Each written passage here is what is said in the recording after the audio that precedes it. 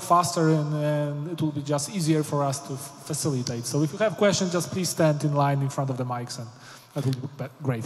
Okay, I have a more general question about the future of desktop application. So the UWP seems to be the main platform you are engaged in, but we still have Win32, and in some scenarios, some use cases, we still have to use Win32 because of the broader APIs and capabilities on the lower layers of the system. So what's the future of desktop application development? So will we be able to use UWP to do some more advanced stuff that now requires Win32?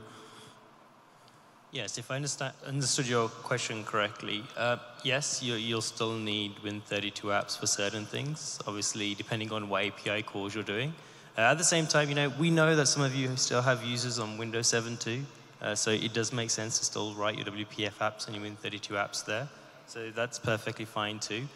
I think if you're asking about can I do more lower level API calls in UWP, we're always investing in the platform, so yes, that's definitely something we're interested in doing too. I think in one of the sections I mentioned, we have the open roadmap too. So if there's anything in particular that you're after, then you should definitely go and have a look at that. See if it's in our roadmap, and if not, provide feedback there too, because that's very important. And I'll pass over to Jeff, because he's pointing at me as well. So I think that's my stance on it.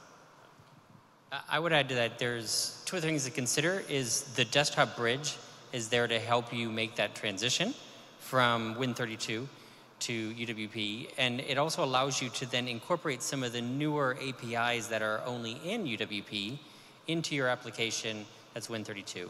iTunes is a great example that we showed this morning of a very legacy Win32 application that is rewritten to work inside of UWP and take advantage of some of those APIs. So I think there's a really great path for you that doesn't leave you out of the picture of being able to utilize all the newest APIs with your Win32 app as we in the background